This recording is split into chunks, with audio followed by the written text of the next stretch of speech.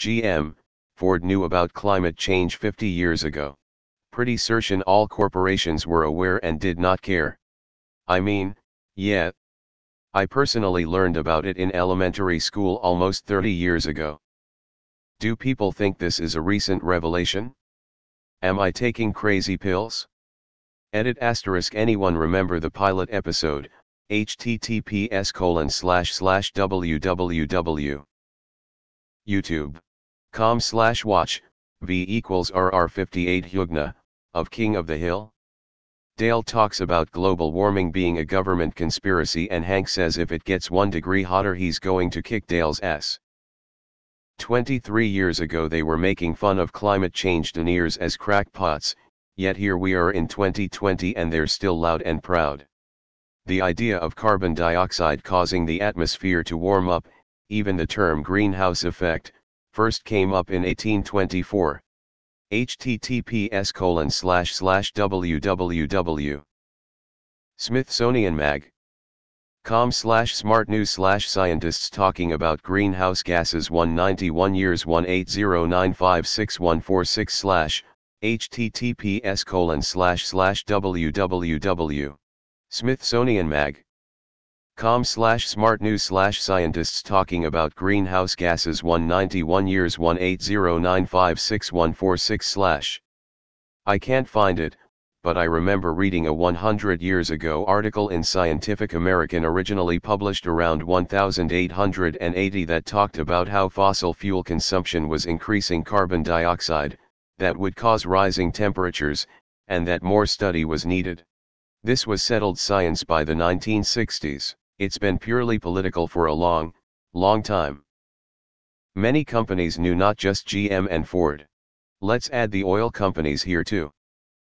Hippies were concerned about greenhouse gases in the early 70s. The ecology movement was generally derided as a bunch of dope-smoking, long-haired commies and chicken littles. Told yeah, bitches. How is this news? 50 years governments were already looking at it. Papers were published throughout the 70s. Jesus, 1970 was 50 years ago. My old ass is going to bed. 10 years ago I remember hearing about how GM, Ford, and oil companies knew about climate change 40 years before that. 20 years ago I remember hearing about how GM, Ford, and oil companies knew about climate change 30 years before that. I imagine that 10 years from now, we'll be hearing about how GM, Ford, and oil companies knew about climate change 60 years before then. They did the math and knew it wouldn't affect them much. They instead denied it and got filthy rich in the process. The discoveries by General Motors and Ford Motor Co. preceded decades of political lobbying by the two car giants that undermined global attempts to reduce emissions while stalling U.S. efforts to make vehicles cleaner. Researchers at both automakers found strong evidence in the 1960s and 70s that human activity was warming the Earth. A primary culprit was the burning of fossil fuels, which released large quantities of heat-trapping gases such as carbon dioxide that could trigger melting of polar ice sheets and other dire consequences. A GM scientist presented her findings to at least 3 high-level executives at the company, including a former chairman and CEO. It's unclear whether similar warnings reached the top brass at Ford. But in the following decades, both manufacturers largely failed to act on the knowledge that their products were heating the planet. Instead of shifting their business models away from fossil fuels, the companies invested heavily in gas-guzzling trucks and SUVs. At the same time, the two car makers privately donated hundreds of thousands of dollars to groups that cast doubt on the scientific consensus on global warming. It's almost like it wasn't in their best financial interest to care or do anything except help cover it up. So did insurance companies. Well, can't wait for them to promise to lower the carbon emissions of 5% of their total line by the year 2100. Bruh, everyone did. Articles dating all the way back to the 1920s. However, they just decided to let another generation worry about it then do something about it. Why do you think the current boomer generation not care about the future of the planet? Where do you think they got that from? Shell report from 1988, http://www. Climate files. com/shell/1988 Shell report greenhouse/ http://www. Climate files. com/shell/1988 Shell report greenhouse/. They knew then, and they know what's still to come. Page 25, changes in ecosystem stability, disturbance of ecosystem structure and function, and even local disappearance of specific ecosystems or habitat destruction could occur.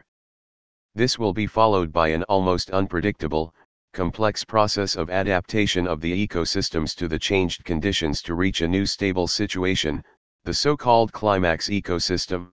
The time it then will take to reach a new stable situation depends largely on the seriousness of the disturbance of the ecosystems and, thus, on the effectiveness of the programs to protect the Earth's climate against change.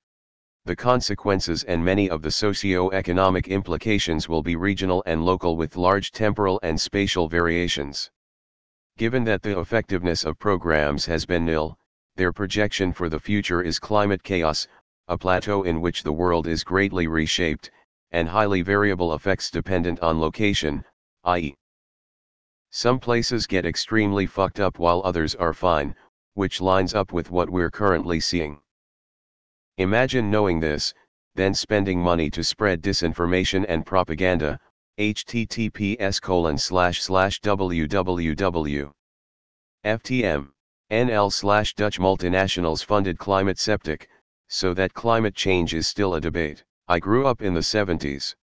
In elementary school we were taught about global warming and man-made climate change. In other words, we have all known about global climate change for 50 years. I remember the Save the Rainforest stuff back in the 90s. So did we. We just called anyone a crackpot or commie who brought it up. Maybe climate change is the great filter. Any species aggressive enough to create a planet-wide civilization will be so caught up in short-term goals that any long-term problem caused by following short-term goals will be ignored until it exceeds that species' capacity to survive it or at least rebound to leave their planet. A lot of companies think quarter to quarter now. Few have a planning horizon beyond the next annual report. Moreover, we managed to monetize our resources but never assigned any value to the systems which create our resources beyond land property rights. More and more it looks like we lack the collective wisdom to save ourselves. We just don't get it? Yeah, the Romans knew lead and asbestos were bad for people. Didn't stop some greedy motherfuckers from playing dumb when there was $1 to be made off it? Same thing here. They've known since 1890. We've known they've known. We've been told by those many times and it's forgotten again and we relearn they knew. See you in 2 years when we learn again how these corrupt planet-killing fucks knew about it and still made all this sweet money bag smiling face with heart eyes money bag sparkling heart money bag smiling face with heart eyes sparkling heart money bag. The world knew about it. There was still inaction. Reminder folks, 50 years ago was 1970. We knew a lot about stuff like this then. People tend to hear 50 years ago and think, 1950, or earlier, but that hasn't been the case for quite a while now. We all did, https://udo.b/z1miv4nkp3g. Pretty sure we all knew. Heck, I've known since the 80s as it was jammed down our throats as kids. I'm 41. I can't remember a time in my life where climate change wasn't known. Gasp. Keep on climate denying Republicans. It was about air pollution. Namely HC, CO, and NOx. The Clean Air Act of 1970 was a monumental step in the right direction. Nobody worried about CO2 back then. I think us humans need to put a lot of these companies on trials for crimes against humanity and against the planet. They can't go without punishment for knowing and continuing to damage the planet without a single care. So did the US government, which could have legislated against pollution back then. It's a shame that the extinction event we're causing in the name of convenience is going to take down so much more than just our dumb asses. So did we.